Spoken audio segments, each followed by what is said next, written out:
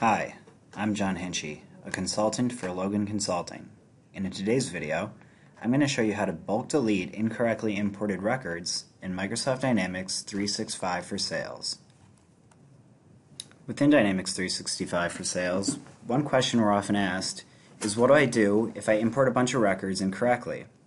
Maybe some of them come in correct, maybe some of them are not correct, maybe you have wrong information in different fields, but oftentimes what you want to do is just remove the import and start over.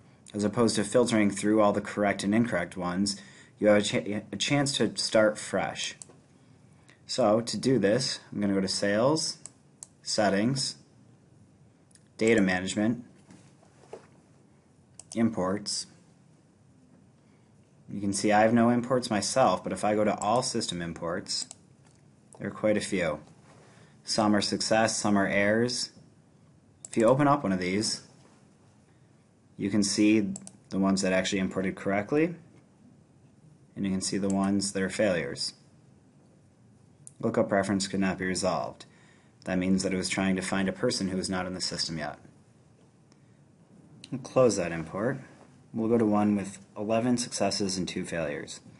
For this, we can back it out and start fresh if we need to. By doing this, we highlight it, click delete in the top left header.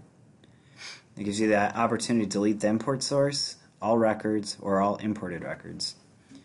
I usually delete all imported records during this import. If you delete the source file, you have no record of what was happening. So if we click here, you can send an email to let people know.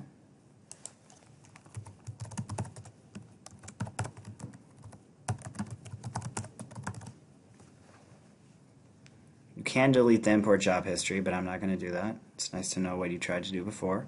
Click OK. Since this was a small batch, you can see that that one deleted.